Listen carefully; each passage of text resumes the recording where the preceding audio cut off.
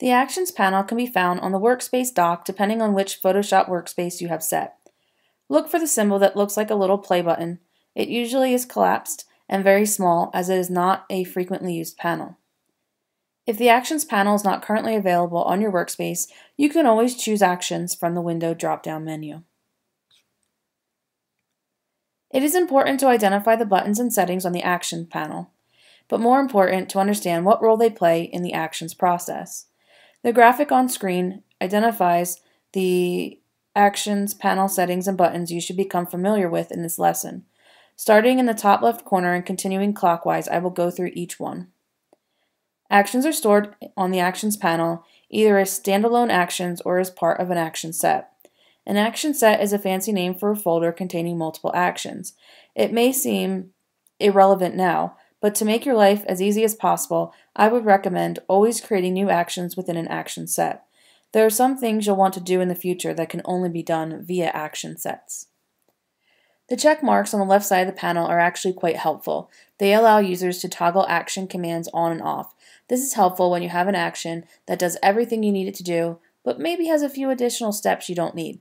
If you don't need a step, but you still want to apply the rest of the action, simply uncheck that step in the action. The square at the bottom of the Actions panel is the Stop button. It will either stop playing an action or stop recording an action depending on what you are currently doing. With that being said, there is little to no chance you'll be able to stop an action that is currently playing. Actions play very fast. It'll probably be finished applying before you can even get the cursor over to the Stop button to stop it. You will, however, use this button to stop recording new actions.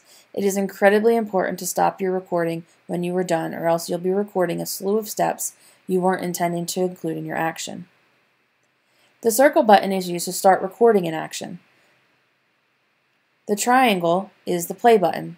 Select any action on the Actions panel and press this button to have the steps applied to the document you currently have open. The folder is used to create new action sets. And don't forget, I highly recommend always creating new actions within action sets.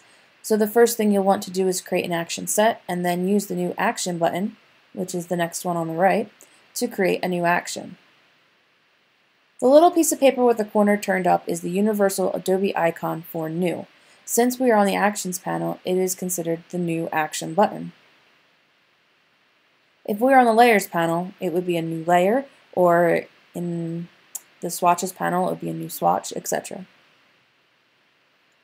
Last but not least, the last icon on the right-hand side of the panel is the trash can.